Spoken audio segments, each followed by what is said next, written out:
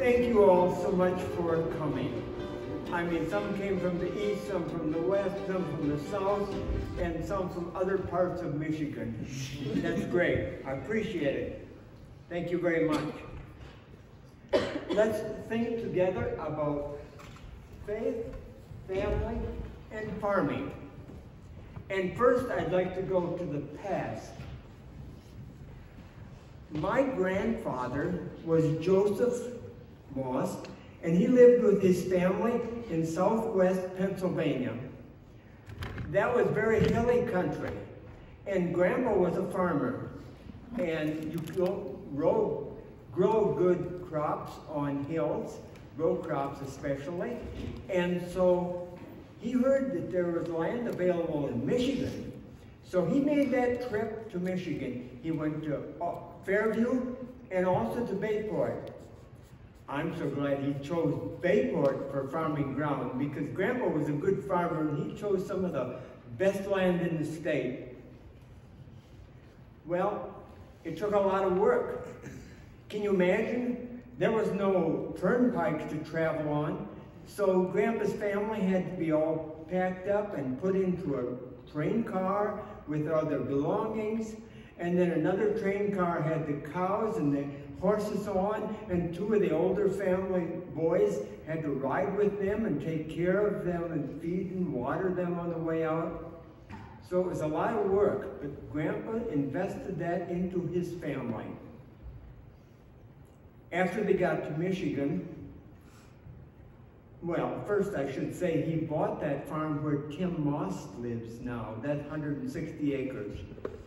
After the family got to Michigan, they began farming and did very well because within 5 years he was able to build a nice home. They put up a big barn and a granary, and things were going well.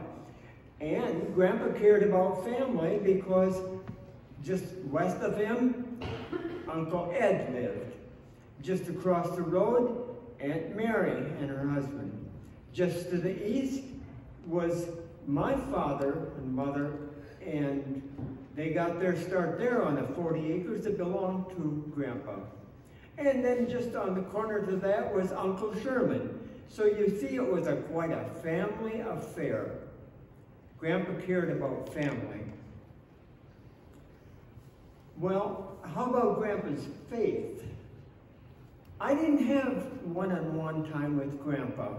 Actually, I was just a teenager when he passed away. But my older sister, Gertrude, wanted to attend high school. And the way she was able to do that, she boarded with Grandpa and Aunt Emma, and they lived right next to the high school. And Gertrude tells me that in the morning, Grandpa would be seen sitting quietly in the corner of the room, his sitting room, with his Bible in his hand. He would read some scripture, he would have prayer, and then he would sing. I think he probably sang, "I owe the Lord a morning song of gratitude and praise for all the kind mercies he has shown in lengthening out my days." That's memories of Grandpa. Now let's shift to my father. Like I said, father and mother lived on the 40 acres at the corner, right south of where we live now. Grandpa owned the farm, and it was 40 acres, but that was where they were living at the time. And then came 1930. Wow, on the third day, they had a baby boy born, and they named him Glenn William. And Mom already had 3 under 10 to take care of. So the neighbor girl came down to help from just the first place north. Well, in casual conversation, she said, "Papa's going to have to sell the farm." You know, it was just the end of a real severe depression, and it was hard. Prices were very, very low. Well, my father heard that, and he made arrangements to buy that farm. And by March, we were moving up the road next door to where we live now. January, March, May. Pigeon River Church had need of another on the pastoral team. And so my father was selected to serve as that role. So that brought another area of responsibility to serve as pastor and probably preaching every third Sunday.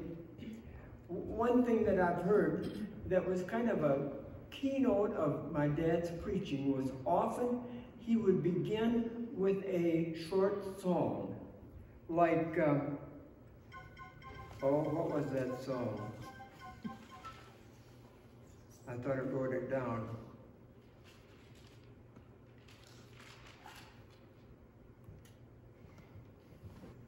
Spirit of the living God, fall afresh on me. Melt me, mold me, fill me, use me. Spirit of the living God, fall afresh on me. And I think that was Dad's real desire for himself and for his congregation. And that was traditional with his messages. My dad had a real passion for summer Bible school. It was held in Pigeon, and lots of children attended, but he wanted it to be available for the children in Bayport. So what did he do? He took the farm wagon that we used to haul corn and sugar beets. He borrowed stock racks from Uncle Richard to put on the sides, put a tarp over top and benches inside, and then hooked it to the family car, and then he traveled out to Bayport, and he picked up children and took them into Pigeon every day for 10 days. We wouldn't do it quite that way nowadays. But that was something Dad wanted to do. And he had a real concern for his class. I remember one year he was teaching the 7th grade, and he was really concerned that his students learn about Jesus and that they would accept him as their Savior. Dad loved to serve. Now let's shift on to another in our background that was really valuable to us, and that is Irma's father. Dan Giemerich is his name. Well, soon after Irma and I were married, we started farming on our own, and he gave us a B John Deere tractor. And that tractor was one we used for planting, we used it for cultivating, and pulling wagons in harvest time, and even later, Irma used it in her well-known field trips. That bee is still in our shed. We value it very much. We also wanted to start raising pigs. Well, you know, to have that, you need some females. And so Grandpa offered us 5 of his Duroc feeder pigs, females. Well, we were up there, which is 92 miles from our farm to their farm. We didn't have a pickup, so we put those female pigs each in a burlap bag. And it was almost home. Actually, coming out of Sebring, heard a kind of a strange noise in the back. We stopped and looked. 2 of the pigs had suffocated. That wasn't good. But 3 of them survived, and that was the start of our swine program. Grandpa always also cared about family. And so one time when they came over, they brought a wagon It's just the right size to fit behind Irma's 318 mower. And that wagon is used for planting potatoes and tomatoes. It's used for hauling mulch out to the garden. It's used for bringing produce in from the garden, like watermelons or squash. Wouldn't you agree, Irma, that's a very important part of your gardening? Grandpa had faith, too. And the last time we visited him in Florida, it was evening and he got out a couple of his hymnals. And on the back page, he had written names and numbers of songs that he really appreciated.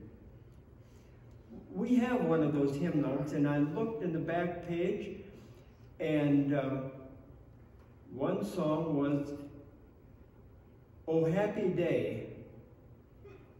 And that song refers to the past, and it goes, "Oh happy day that fixed my choice on thee, my Savior and my God." That was special to Grandpa. Another song was, "On Jordan's stormy banks I stand," referring to the Israelites at the edge of Jordan waiting to enter into the promised land. And it compares that to our experience, how, especially in later life, we are at the edge of the promised land. We need to pass over and enjoy what God has prepared for us. So Grandpa wasn't only looking back, he was looking ahead and being blessed by that thought. Oh, what else do I have to say?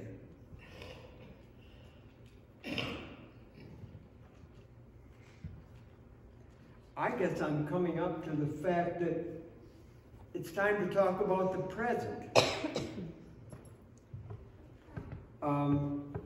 I've always loved farming, but it has changed. Now it's growing a patch of sweet corn, and it's helping with the tomatoes and the squash and the potatoes, and I enjoy that. And two, it has become more watching rather than doing.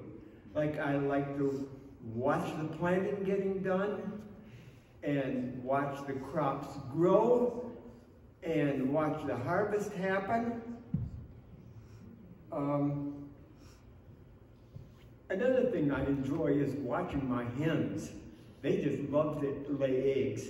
Already this morning they had laid 18 eggs, and oh, beautiful brown eggs. I love my hens.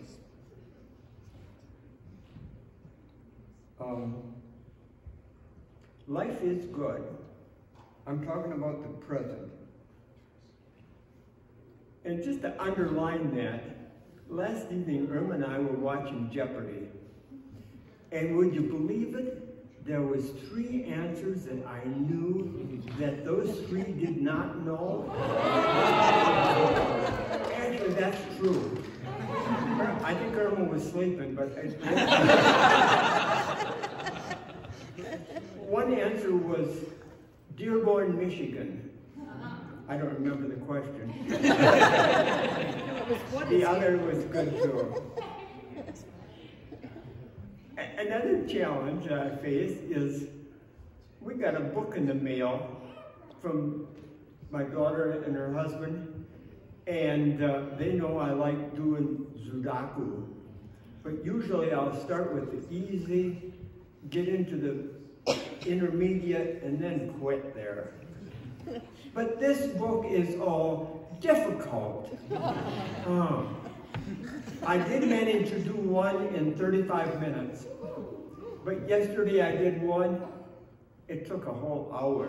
Not right steady, but it's difficult. But I'm trying to keep this brain working.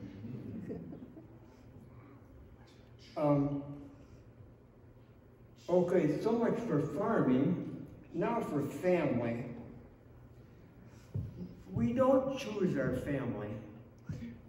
You ever think about that? You're just born into this family and, wow, we've got variety.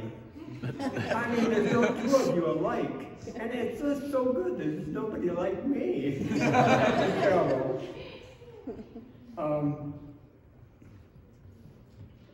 But they are a gift to us. And especially as I see you graduating, engagements and ways that you serve, that's a blessing to me. I think 3 John 4 expresses my feelings. I have no greater joy than to hear that my children are walking in truth. And that's what gives me joy. Oh, it also says future. I know more about the past than the future. But I have good hopes for the future. Not many of you will be farmers. That's kind of apparent. It isn't like it was for my dad. It was a family that was farming. And nowadays, one change that has brought that about is this. My dad's time, 80 acres was a good-sized farm. He could make a living and get along well.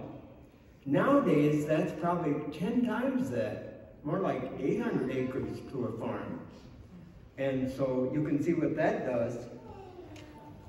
For instance, the change on the farm where we live, it used to be 12-acre fields.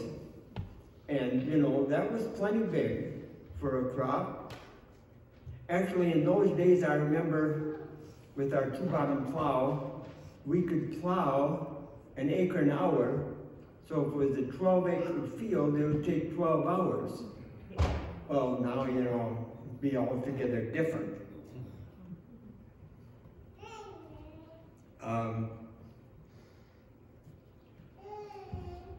Not many will be farmers. One thing I wanted to say is that I admire you that take up different occupations. I mean, farming is great, but we need teachers, we need pastors, we need... Oh, I look across you and there's such a variety. Some of you work in a dentist's shop and, oh, you can do all kinds of things. That's remarkable, and I'm glad for that. All are part of a family. Build strong relations. Maybe you didn't know, but last fall was a tough one to get harvesting done. I mean, snow come early before the beets were all harvested, but I saw some boys that really worked together and got that harvesting done. And I enjoy that, I appreciate that. Just Thursday, I was reading in a sugar beet magazine, and it said that nationwide, there is a lot of sugar beets out yet that could be harvested. They said if they were all in one patch, it could be 1 mile wide and reach from Flint to the Mackinac Bridge. That many sugar beets are still in the fields. So we're thankful to be done and that we work together.